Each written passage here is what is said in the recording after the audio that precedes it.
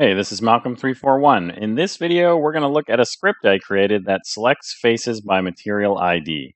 Selecting faces by mat ID can be useful in a bunch of situations, so let's check it out. Okay, so the script is really straightforward.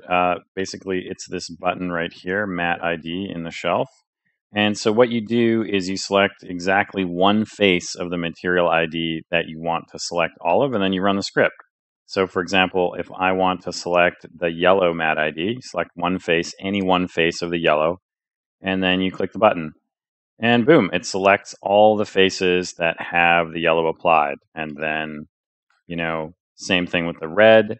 You can click the button again, or you can just press G on the keyboard to repeat last. So we're going to press the button, boom, and then it selects all of the red, or press G and boom, there you go, all of the green.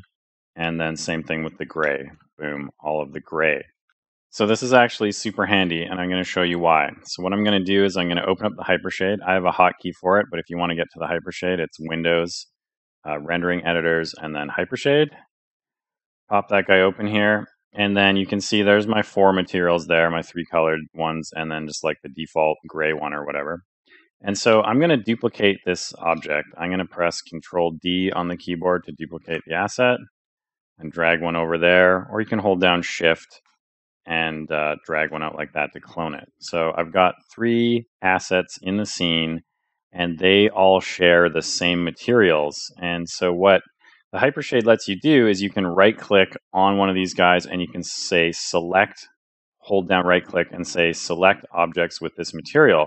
The problem with this is, it selects all of the objects with this material, so all of the faces, and that can be super annoying and frustrating when you've shared materials in your scene, in your level or something, and all you want to do is work on this guy. You just want to get the selected faces for this guy. So with the script, you just go in here, go like that, and then click the button, and boom, you just get that one. It doesn't select all of the extra ones.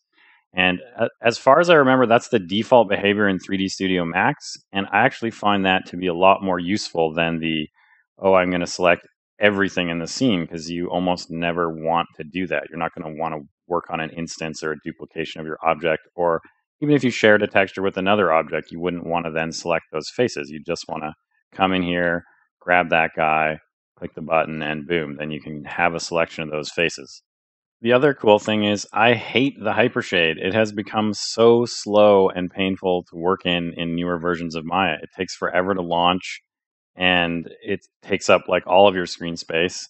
And so what's really nice is you don't even need that thing to get any of these selections. If you want to get red on this guy, you just go here and click the script, and you've got red there. Come over to this guy, go here, press G to repeat, and you've got the yellow. Or you come over here to the gray, or the green, because the gray was already selected, and press G, and you've got the green. So I don't even need to open the hypershade and go through that hideous workflow that I dislike so much. I can just do all of my work kind of how I want to right in the viewport. Another really nice thing is when you use this script in combination with the copy-paste scripts from previous videos, we can use it to move materials around between objects without even looking at the hypershade, which is also going to be a huge time saver. So let's say I want to go here and I want to replace the red material with some other material from a different object. So I've just created a couple different materials here. We've got the blue and the purple. And so watch what we can do now. So we can easily come in and we can say, you know what? I want the yellow to be blue and something else to be purple. It's really easy. So we're going to come over here and we're going to select one face here, and I'm going to go copy the purple. And then I'm going to come over here and I'm going to say select, let's say the gray. I'm going to go mat ID, and then I'm going to go paste. And boom, there, we've copied the full material to all those faces, fully replaced it on this object without even entering the hypershade. And then same thing with the blue. Come over here, copy the blue, come back over here, grab one on the red, mat ID, and paste. So this can be super helpful. I have to do this quite a bit at work, actually. Objects with multiple material IDs, I've often have to have a couple in the scene, and they'll come in and they'll duplicate the materials. And this is a really fast way to delete all the duplicate materials and just paste back the ones that you care about. A really extreme example of this is I'll often have an object like this, and it might look like it's all one material, but in fact, it has a bunch of different materials on it that have lost their texture application. And so it all just looks gray, but watch what happens when I select one face. Select this, go Matte ID. That's actually a different gray material. That is, maybe that is. Yeah, so it's actually got a bunch of materials on it, and it's impossible for me to go into the hypershade and select stuff one at a time. It's way too slow and too tricky. And so this tool is actually great for replacing material IDs on existing objects that have lost their texture, and you need to apply a texture from over here, because just like we did before, go over here, copy, come over here, hit whatever face and do the Matte ID, and then say paste, and boom, there you go. Copy and pasted it over. And then, of course, this works great with the hypershade, because in certain situations, you've just made the new material, so you need to come into here to assign it. It hasn't been applied to anything in the scene. And of course, it makes this way easier to do as well, because you just select one face here, go Matte ID, and then come up here, right-click, and say Assign Material. So it's also super handy for assigning brand new materials to objects. And finally, the other thing I use this script for is separating combining parts of models. And so what I mean by that is that this object actually has two materials on it. It's got a texture for the inside of the object, and it's got a texture for the outside of the object. And I've welded all the verts together, so if I were to go into face mode and double click, it's like certain parts of the object will select and other parts of the object won't, and some of the verts are welded and some of them aren't. So it can be really tricky to just kind of isolate selection on just the interior. And typically what I'll do in my UV mapping workflow is I will actually select the faces that I want to work on, and I'll extract those to a separate model, finish the UV mapping on them, and then just quickly combine them back together. So with the script, it's actually super easy. If I select one face on the exterior and do the Matte ID, I get everything from the exterior. There it is. You can see that part of it's like welded in there and part of it isn't.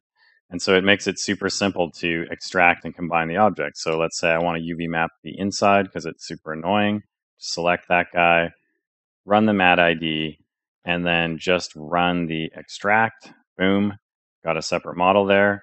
And then I can work on this. And so what I'll do is I'll isolate selection on that, and then I'll go into, let me just turn on backface culling there. I'll go into the UV editor, and then I don't have such a mess to work on. I've just got just my interior pieces, and then I can do the UV mapping there. And then when I'm happy with the UV mapping, I'll just go back here, and then I'll select this guy and then this guy, and I'll just run the combine script. And boom, those guys are combined back together. And we're ready to go. Put it back into the game engine or whatever application I'm working with. If you've already purchased the full script pack or the modeling pack, this will be a free update, so you just need to download the same file again from your original email link to get the new stuff. If you haven't purchased the script yet, you can grab the script by itself in the modeling pack, or you can get it in the full script pack, so take your pick. Thanks a lot for watching this video. Without viewers like you, this channel wouldn't exist. If you liked this video and enjoy the channel, please support me by purchasing something from the online store. Each purchase goes towards creating more video content and keeps the channel ad-free. See you next time. Have a spectacular day.